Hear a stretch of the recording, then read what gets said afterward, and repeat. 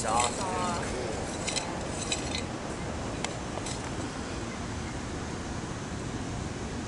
So we're gonna start. Oh, you're good. okay.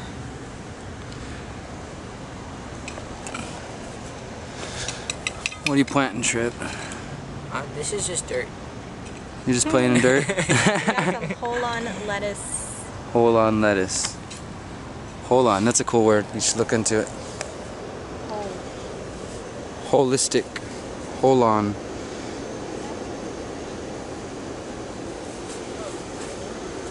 This is where one of those gizmos digs a hole.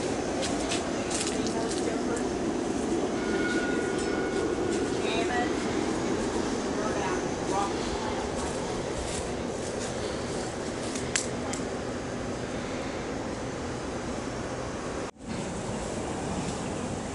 And my name is Suzanne, and you're?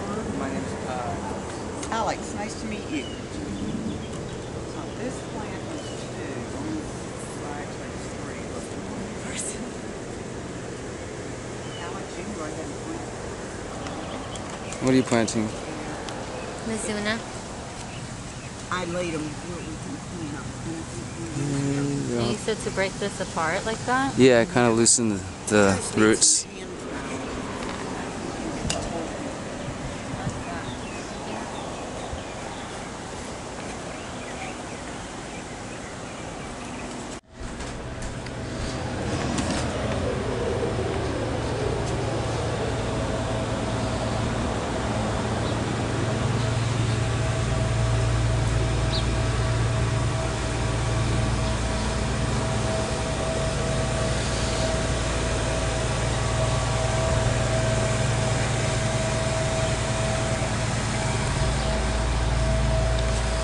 Hey everyone, this is Derek and it is Monday morning here at the Freethinker House. Just showed you a quick wrap up of what we did yesterday, Sunday. For those who don't know, every Sunday is our regular gardening day. Of course, we're going to be gardening throughout the week, but you can come here every Sunday in the morning to the afternoon, and we usually have food and just hanging out doing gardening projects.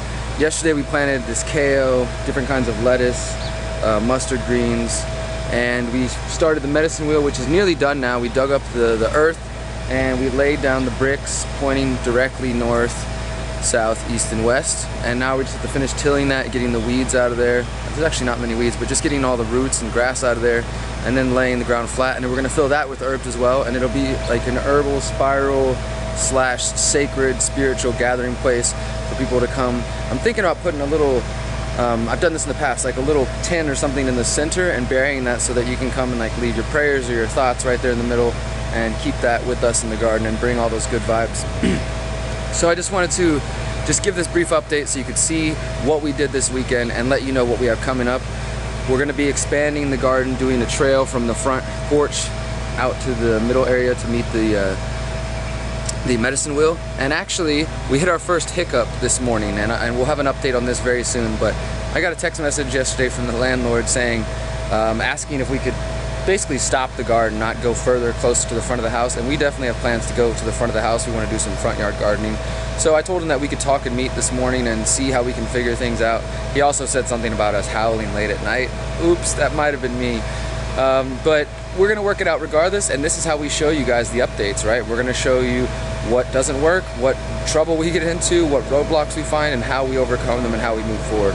So thank you so much to everyone who's been supporting us. This is the 4th update. These will be coming probably twice a week. We'll probably get settled on a regular day pretty soon, but right now we're just doing them as they come. And if you want to support us further, you can go to patreon.com/freethinkerhouse and support us on a monthly basis. We've already got 3 supporters. Thank you everybody who's supporting us. I think we're at $25 a month, and that'll allow us to continue to do these projects. And one last thing I want to mention, for those who might not yet get it, this Freethinker House is a project of the Houston Freethinkers, but it's also a project trying to put into action the ideas of freedom cells. And if you haven't yet heard me talk about freedom cells or seen the videos, go to freedomcells.org to find out more information.